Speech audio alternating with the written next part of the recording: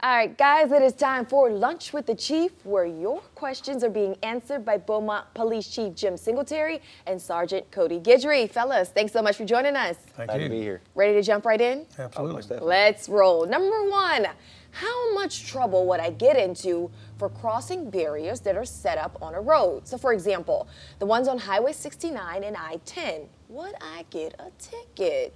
Well, let's start off that yes, you would.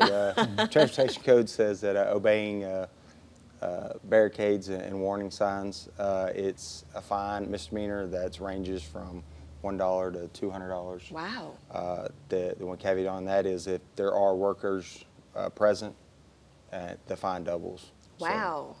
So any bearing on whether it's $1 to $200, or does it just depend on what the situation is? It's what the judges assess. Okay. So it could be, it's just that they put a set limit on it. Wow. All right, so the answer is yes, don't go cross those barriers. Number two, I've seen a lot of people hanging out under bridges around town lately that seem to be homeless. Is it okay for them to be there? And is it illegal for me to give them money? Great question.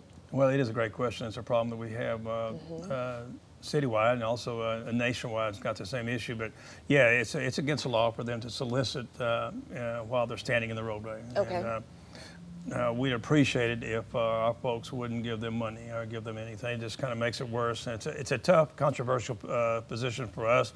But if they would, our good-hearted citizens would not give them money, it would make it a little bit better for us. Now, it is illegal for the good-hearted citizens to give money, but is it illegal for them to be under the bridge? Well, that's another issue. That we're still debating that. Okay. Technically, they can be there, but it's just the homeless situation is just a whole nother topic, and everybody has to deal with it. And we got a tough situation here in Beaumont. Absolutely. Well, we're glad to know that you guys are working on that and thinking about it. Yeah. All right, number three. Do you have any advice for someone thinking about becoming a Beaumont police officer? Well, yes, we do.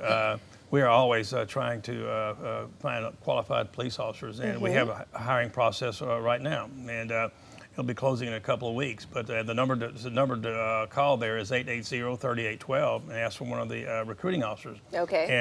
And we're always looking for good cops. And another outlet, if you're not really sure about that and you want to find a little bit more, is maybe join the Citizens Police Academy. Okay. It's something that we do, I think, twice a year, and it kind of gives everybody an idea about what the cops really do, and it's very, very enlightening, educational, and entertaining. All right, sounds amazing. Well, guys, do not forget to send your questions to 12news at 12newsnow.com.